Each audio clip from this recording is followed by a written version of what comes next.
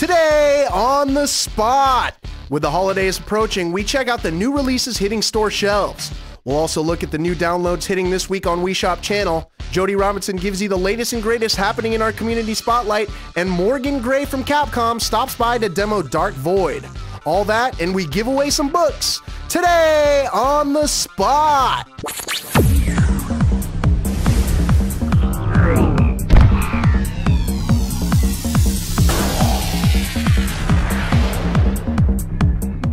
Hey everybody, and welcome to Today on the Spot. It's Tuesday, December 8th. I'm your host, Chris Waters, joined by Jody Robinson. How's it going, Jody? Great. It's going good. Glad to have you on the show. Looking forward, we've got a community spotlight you're giving us later on. Yeah. Looking forward to talking about some of that stuff. But first, tell me about, you've been telling me you've been enjoying Dragon Age a little bit. Yes, I changed from the beginner's level and now I'm normal because I did that for about a week. But I changed her to a human rogue. To a rogue? And so a rogue is like sneaking around, wearing a cloak, little dagger, hand dagger. Little poison, little trick with the locks. That sounds fun. I wish you luck, and I hope you don't run into the same fate Brian Eckberg had. No, I don't think I will. Excellent. That's a good attitude to have. We've got a great show for you today, folks. We got a game demo, Dark Void, jetpacks. Rocket packs? Rocket packs, yes please. Air. As well as some trivia we told you about last week, community spotlight, and of course a whole bunch of other good stuff. But first, it's over to the news desk. Tor Thorson's got today's latest headlines. Take it away, Tor. Hey everyone, it's your GameSpot news update for Tuesday, December 8th. I'm Tor Thorson. 2 weeks after Dead Space launched to critical praise in 2008, EA was already talking about a sequel. Now it's official. EA has announced that Dead Space 2 is in development for the Xbox 360, PlayStation 3, and PC. Though the company didn't say when the game would launch, an October Reuters report indicated that it will come out sometime in 2010. EA was equally cagey in what gamers can expect for Dead Space 2. However, the game will once again follow Isaac Clarke, the original game's protagonist who, spoiler alert, lives to tell the tale of zombie-like necromorphs taking over the deep space mining ship USG Ishimura. EA didn't offer much in the way of plot details, saying only that Clarke will once again be battling the necromorphs, albeit with new weapons alongside new characters and inside new environments. Dead Space 2 is just one prong of EA's Dead Space plans. The game series is also being adapted into a live-action film with director DJ Caruso at the helm. No release date for the movie has been announced, but given that Caruso's last movie was the Shia LaBeouf thriller Eagle Eye, I wouldn't get my hopes up. Well, that's it, your GameSpot news update for December 8th. For more headlines like these, head on over to news.gamespot.com. All right, thanks again, Tor. Always love the news updates. Now, folks, it's over to the WeShop channel. We're going to see what's new for download over there. This week on WeShop channel, Nintendo's Virtual Console on the Wii houses a number of classics from days gone by. However, Ubisoft is taking a different approach with its release of the comic platformer Rayman.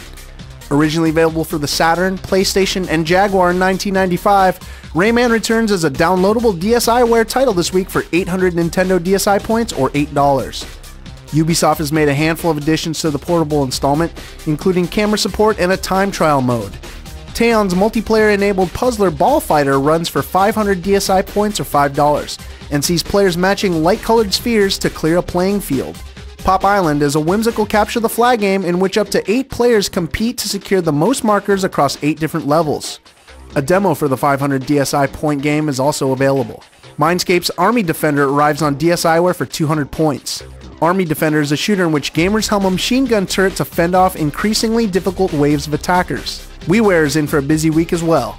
Magnetus is a puzzle game in which gamers use the polarization of magnets to form chains. Magnetus is available for 500 Wii points.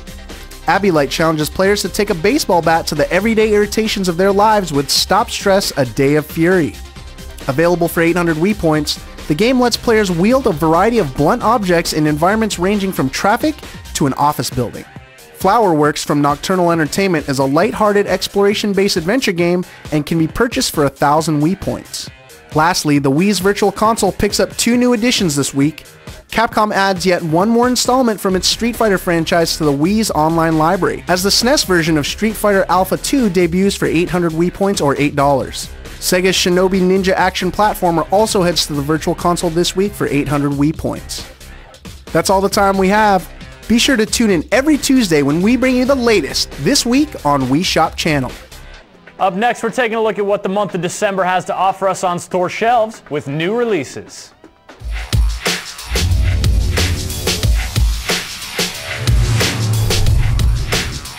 This week sees Nintendo launch the latest installment in its long-running action-adventure franchise, The Legend of Zelda Spirit Tracks. Announced for the DS at the 2009 Game Developers Conference, Spirit Tracks features the same visual style as The Legend of Zelda Wind Waker, released for the GameCube in 2003. The game focuses on a magical locomotive, which Hero Link uses to travel around an equally magical island. Railway-based gameplay will consist of blowing up powder kegs on the tracks and shooing away wild animals with a horn blast. The game will also have numerous puzzles and dungeons. Just weeks after Pandemic Studios was folded into EALA, the Saboteur arrives for the Xbox 360, PlayStation 3, and PC. The Saboteur tinkers with the stale World War II genre by introducing gameplay similar to Pandemic's open-world action-adventure Mercenaries. Taking the role of Irish race car driver turned resistance fighter Sean Devlin, players are encouraged to wreak covert havoc upon the Third Reich in Nazi-occupied France. Konami's Silent Hill Shattered Memories for the Wii represents the final big-name release on the week. A remake of the maiden installment in the survival horror franchise, Shattered Memories features a revamped user interface and puzzle system. Shattered Memories will reportedly be the last overseen by producer-composer Akira Yamaoka, who has been credited as the driving force of recent installments in the franchise. For further details on the week's games, visit GameSpot's new releases page. Release dates are based on retailer listings and are subject to change. Folks, you heard us talking about it earlier in the show. It's Dark Void demo time. You're going to see some jetpacks in action, but for a preview, here's Jody Robinson. That's right. Let's check out the demo now. Hey everybody, I hope you like jetpacks and shooting alien robots in the face, because right now we're about to take a look at Dark Void. I'm joined by Morgan Gray from Capcom. Morgan, how you doing? I'm doing good, man. How you doing? I'm doing excellent. I'm excited to see some Dark Void. Let's get right into it, Morgan. Let's jump in. Sweet. So what are we about to look at right here? So this level's taking place about in the middle of the game. So Dark Void's a mixture of jetpack dogfighting, on-foot gunplay with cover-based, and sort of something we call vertical combat. And what we do is we mix and match all these gameplay styles within the level. So here we got our lead character, Will. He's finishing off a couple of these alien UFOs, or bad guys, the Watchers. They've been watching humanity since Sumerian times. He's in the void, alien dimension, taking them out, basically trying to protect the mothership that the humans are going to use to get back home. So you can see, if you're familiar with sort of the flight-based games, it's sort of a Crimson Skies-esque vibe to our dogfighting. It's intentional because, in fact, we're working with a bunch of guys at Airtight Games that came from the Crimson Skies team on Xbox One. So we're going for that retro gun, dogfight, knife fight in the sky versus long-range missiles blowing up red boxes. So Will's going to clear the skies here, flying around with guns on the jetpack, because we figured jetpack cool, why not up that ante by putting guns on it? Better than that, why don't we put guns and missiles? So it only gets better that way. Exactly. So Will's going to crush this, and then we can show you how we sort of mix and match the flight, which on foot, which is really where Dark Void sings on the consoles. So the Watchers are landing in some ground troops. Again, they sort of found the location for this laboratory, basically. Right. You know, interesting character in Dark Void, Nikola Tesla. In real life, he disappeared for a couple days before he died. Oh, yeah? And we went, well, you know, we got the steampunky world, we got a jetpack, who should build it? How about Tesla? Makes sense. Why not, right? So he's built, you know, Will's gear, he's built this mothership, and he's counting on you to keep the enemy at bay. So you can see here, this is where Dark Void gets really, really cool. You know, at will, you can grab cover. It's sort of very familiar if you play games like Gears or Rainbow. Take them out on the ground. What's really better for the players is to use this jetpack to get up in the air, right? You get a whole new perspective on the combat zone. We're looking for more of a sort of an action romp, per se, and less of a, like, slow and plodding. So we're hoping that players use a lot of mobility in the battle space here as they're fighting. Dark Void was a game that was originally supposed to come out this year, but it was delayed to January. What sort of added features has the team put in with that extra time? So it's really funny. So, like, you know, I know everyone gets mad when games get delayed. Like, I'm sorry, it happens. It happens. It happens. But generally, no game gets delayed for, like, you know, a bad reason. And for us, it was a very good reason, because what we realized as we were getting the game together is we had this ground world and we had this flight world, and you could transition in between the two, but we didn't maximize on the promise of, like, how you would fight with a jetpack. So one of the big additions is this sort of hover combat ability he has, the going up and down like a Harrier jet. and then really, like, as you can see, right there, to get around the battlefield, like sort of making the combat feel much more like you'd expect from the sort of zippy acrobatic hero versus a slow and plodding. So we added in those features for the combat, and then we had to tweak the AI to deal with it, and then change level setups. So that was a big one. We also doubled down on our upgrade mechanics. So each one of the weapons has multiple upgrade levels. Player collects these things called tech points, spends them like currency, and can sort of mix and match how they want to have their gear. Okay. And that sort of rounded out the experience for us, and we're like much happier with the end result. So he's not a guy who starts super powered at the very beginning then? No. Kind of gradually? Yeah, he's like a schmo, right? He's a cargo pilot, ends up going to the Bermuda Triangle, ends up in this alien dimension. He's got nothing. He's got bumpkiss. He's got the leather jacket and a smile. No guns, no pack, no helmet. Hey, a leather jacket and a smile can get you far in life. Apparently it works for rock stars, James Dean, and apparently our character will. And then, yeah, over the course of the game, he gets more gear, and then the upgrading fun starts. Ooh. Yeah, melee attacks are definitely very fun. Now, one of the things that we saw at the beginning was the jetpack flying, but you can also hijack UFOs, right? Yes, there's a couple of enemy vehicles you can steal, and there's some friendly vehicles that you can commandeer for some reason you don't think just flying with a jetpack is fun enough. Actually, there's some balancing reasons. Like Will, again, jetpack and a smile, right? But in the leather jacket, but it doesn't really, it's not very protective. Right. So some missions is good as a strategy to grab like some heavily armored stuff to put a little metal around your body. But we kind of leave it up to the player. One of the fun things about Dark Void is figuring out which tactics will work best in certain situations, and generally there's 2 or 3 different ways you can take something on depending on how you want to roll. Well, Morgan, clearly there's a lot to do in Dark Void. One last question I have for you is when are players going to actually get to do that? When is it going to be out in stores, and on which platform? We need to mean it this time, right? Yeah. Okay, so it's coming. The truth. The truth. All right, so it's coming. Dark Void is coming out in North America January 19th on the Xbox 360, PS3, and PC all at the same time. And for anyone checking this out over in Europe, it's going to drop the 22nd on all those platforms. All right, sounds good. Morgan, thank you very much. Thanks for the time. All right, there you go. That is your look at Dark Void. Let's carry on with the rest of the show. Always happy to help you folks fulfill your recommended daily allowance of jetpack awesomeness. Now that we're done with the demo, it's on to our next feature, a community spotlight featuring Jody Robinson. That's you. Yeah, it actually features GameSpot users. And GameSpot users, yeah. So for folks who maybe haven't seen a community spotlight before, give us a quick primer on what they're all about.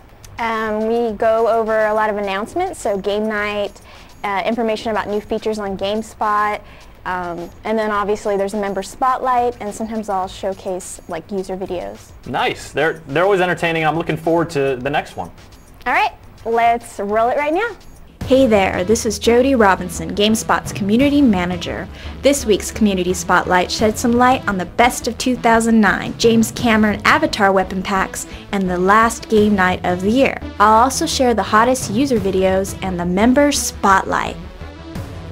The latest hype has been the anticipation of GameSpot's Best of 2009 awards.